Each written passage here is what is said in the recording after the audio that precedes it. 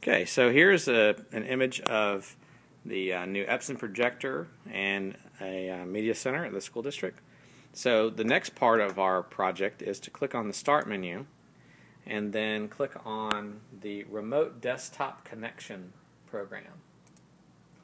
When you do that, it's going to bring up this little window, and remember the name that we typed or we got off of our teacher computer. You're going to type that computer name into this computer box here, and then you're going to click on Connect.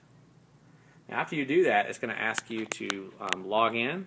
You want to make sure to log in as the same user that's connected to your teacher laptop. So my password.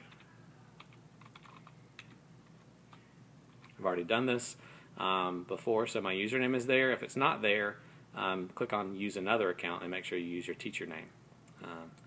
Click on OK, and it's going to connect. You'll see at the top of the screen it has this little tab that pops up, and then on the teacher computer it actually locks the screen. So you can only control the computer from one of the keyboards and mice at a time.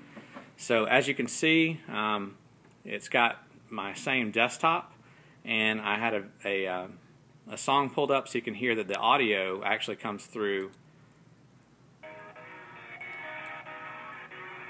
So the audio comes through to the speaker as well as any of the video that you are viewing on your computer. So there's my computer, and anywhere I go, I've logged into it. So all the documents and anything that you're used to being able to get to, including programs, don't have to be installed on the Epson projector computer, just has to be on your teacher computer. A new way to disconnect from this computer is if you click on the Start menu. Yours will be at the bottom left, but I moved mine up to the top. If you click on the Start menu and then come down to where it says Log Off, there's a new option which is Disconnect.